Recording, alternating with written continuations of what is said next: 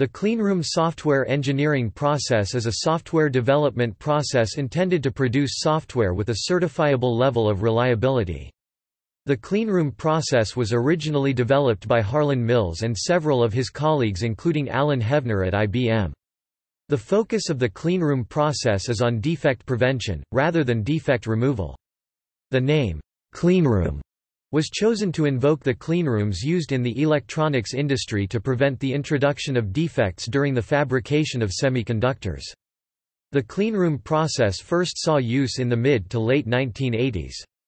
Demonstration projects within the military began in the early 1990s. Recent work on the cleanroom process has examined fusing cleanroom with the automated verification capabilities provided by specifications expressed in CSP.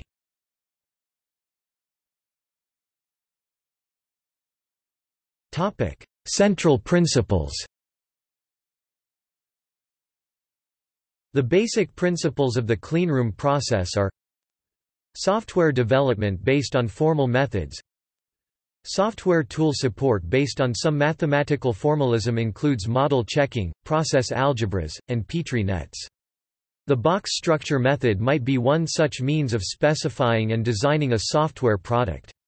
Verification that the design correctly implements the specification is performed through team review, often with software tool support, incremental implementation under statistical quality control. Cleanroom development uses an iterative approach, in which the product is developed in increments that gradually increase the implemented functionality. The quality of each increment is measured against pre-established standards to verify that the development process is proceeding acceptably.